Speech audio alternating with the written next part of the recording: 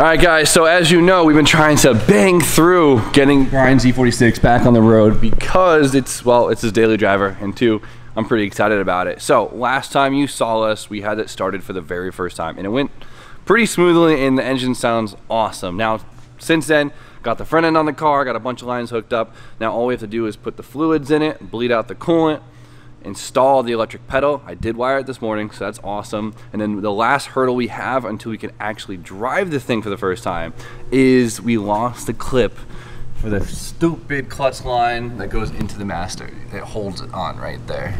So I tore the shop apart, texted everyone I know, and I drove around to a bunch of places. I can't find one, but I think we're gonna rig something up, and I kind of just realized I could just take it off my E36 if we have to. Not a big deal. So today, we're gonna drive this thing for the very first time with a ZHP engine in it. At least that's the goal, but I'm feeling optimistic. Ugh, I miss this thing way too much. I know, I gotta pull the engine, I gotta take it apart, I gotta spend a bunch of money, I gotta build it and put it back together. Okay, where's this clip? Come on. Oof, there we go. Yup, that stupid thing. Well, that's it. A little embarrassed to admit how much time I spent trying to find one of those today when I just had it 20 feet away from me. All right, next thing on the list, we gotta install the electric gas pedal. To be honest, I know most people do convert back to the cable drive versus using a wired pedal. I don't know why Brian wanted the electric gas pedal, but I'm not gonna question it. I'm just gonna install it.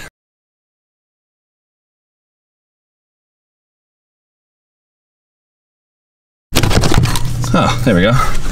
Someone doing a cable conversion is gonna want this thing, B. Well, they're not gonna want it now that we cut the cable in half. Ready to drive this thing today? Yeah, I'm ready. I'm ready. I'm ready. So we just realized that we're actually missing a piece for this. There's actually supposed to be this big white plastic base that bolts to there that this slips into. So it looks like we're driving with duct tape today. Just give me the gas pedal, I'll hold it in my hand. It'd be like hand control. Come on, give me some more height. Give me some more height. Oh, she's almost full. We're gonna have to come back down. Okay. Not bad. All right. Nah, come on. Come on. All right, well, there's coolant in it, which means we could finally let this thing idle for more than 10 seconds. Let's give it a shot. And what's super exciting is the pedal works, I think, which means we could rev it up finally and hear what the exhaust actually sounds like.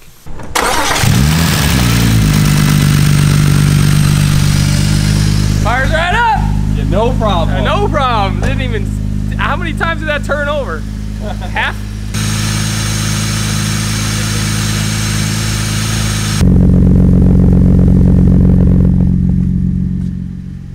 It's quiet. Doesn't smoke. That's a good sign. It's a really good sign. Oh man. I knew it. That's oil. Not good. Kill me now. We can still drive it. Yeah. Oil on everything. Pissing oil. Where is it coming from? It wouldn't be a BMW unless you replaced every single gasket and it still leaks oil. It's a curse. It's a curse. Well, let's see if my pedal works at least. Pedal works. Yeah, but the engine doesn't. Oh wait, huh, okay. It's working now? That sounds crazy. Sounds cool.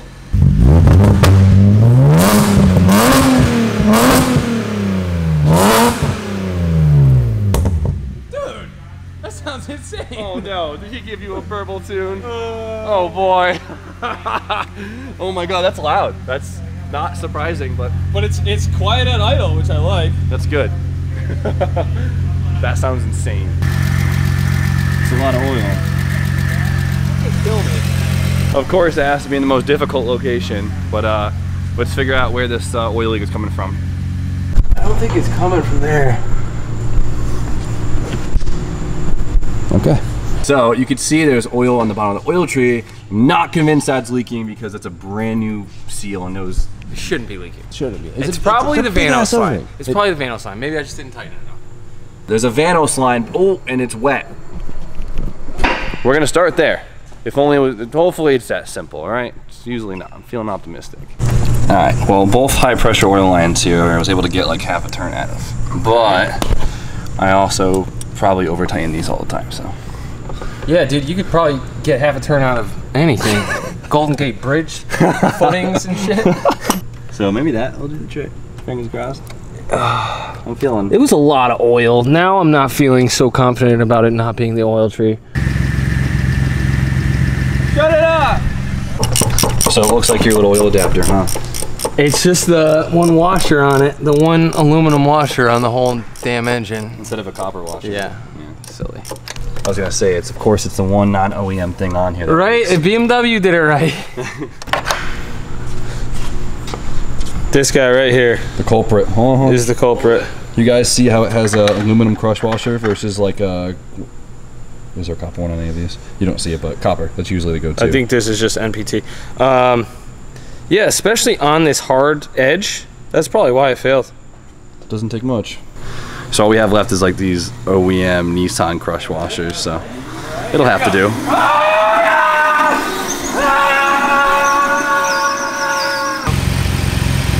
Tell if it's from that or the back side of the adapter. It looks like it's from that. Good to go. Once we know this thing won't maintain operating temp, we technically have to calibrate the pedal, and then it's time to go do some good old-fashioned break-in driving. B-hole beating. B-hole beating. Jesus Christ. Get for me, let's hear this thing. Now it's warmed up. We got a flame! Oh yeah? Yeah. Okay. I wonder if that's on purpose or not. I don't know. When I sent the message to Castle Performance, I put in one of the lines, I put aggressive limiter ? So maybe. Hopefully that's on purpose. Either way, it's pretty dope, and I know Brian's gonna definitely abuse that. All right, let's get this thing on the ground. Maintaining temp. She seems happy. The gas pedal still is kind of thrown in there, but it's okay. Everything's great. What you doing there? What? Oh, don't mind me. I'm just, you know. Oh, dude, that thing works great.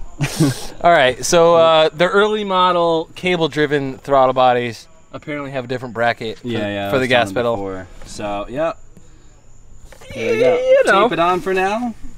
It's all right. Whatever works. It's a test drive, fellas. The ECU is gonna be flying around. Air cools. There it is. First drive.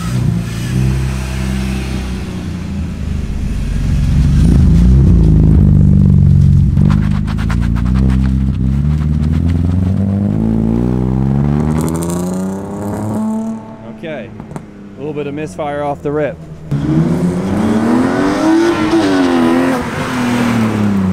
No misfire that time. I can't tell if it's a happy slide or a bad slide. Oh, I have no brakes. You have no brakes? Yeah. That's weird. We have the wrong line on the brake booster. It's gotta be.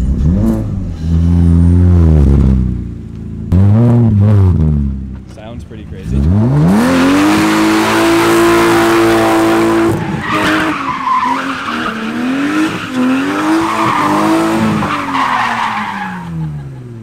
He says, I have no brakes. I don't need no brakes. Well, I got a handbrake. I guess that's something. All right, well, how's it feel in first gear? It smokes the sheesh out of the tires, I'll tell you that much. You're gonna go through a lot more times with this thing. Oh, we need to switch my brake line. This is so sad. Well, he doesn't seem upset. No, he doesn't seem upset at all. It sounds great. The pedal feel, is it weird? Or is it like... No, it's just as responsive as the last That's awesome. It's good to hear. It's good to hear. Honestly. Well, it feels good other than the, what happened? What was broken? The no brakes. Yeah. So we gotta get this thing back in the dyno and compare it to what it made before? Yeah, that's what I really want to know. So we'll get this thing buttoned up, get everything super sorted, and then we'll head to the dyno and get some numbers for you guys. See what this ZHP 330 swap really is worth. And then the track soon after. Yeah, the tracks, I feel like the track is the real dyno, right? Oh, like 100%. I don't care about numbers. I care about how this car gets me around the track. If I can get up the hill, if I don't have to manji the straight, like that's what matters. Whoa. You never manji. Obviously you never manji the straight. But the point is like, will this car do what I want to do? And that's what matters, because that's what I built it for. I think we'll have no issue. I think so too. Oh my god!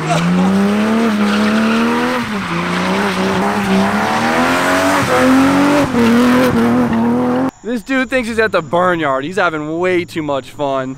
I'll tell you what, this thing makes a lot more smoke than it used to. That is unreal. That, ladies and gentlemen, is how you break in a clutch. You just kept going. I'm surprised the tires didn't pop. That made a lot of smoke. She was hot and rolling, dude. I've never seen this thing smoke like that before. Not second gear like that. This tight of a space to be able to drift second gear is really good. Like, test number 1. passed. All right, quick stop to Mexico, or I guess Brian thought it was the Burnyard, because this thing was going insane. I've never seen this thing make smoke like that before. Dude, it was awesome. Oh, I was really happy. So there's definitely some kinks with it right now. It's running a little weird, especially like the parts with auto stuff, but we gotta you know, drive the car, figure stuff out. It's a fresh swap, and Brian gave it a fresh ass whipping, so not bad, dude. Not bad at all. It was quick. It was good. You happy? I'm definitely happy. So next step, visit dyno, then the track, and then me and B doing some awesome tandems. So we're gonna end it there. We're both exhausted. It's been a long, hot day. So you guys know the deal. Like, comment, subscribe. Stay tuned for more content. Have a great night. Peace.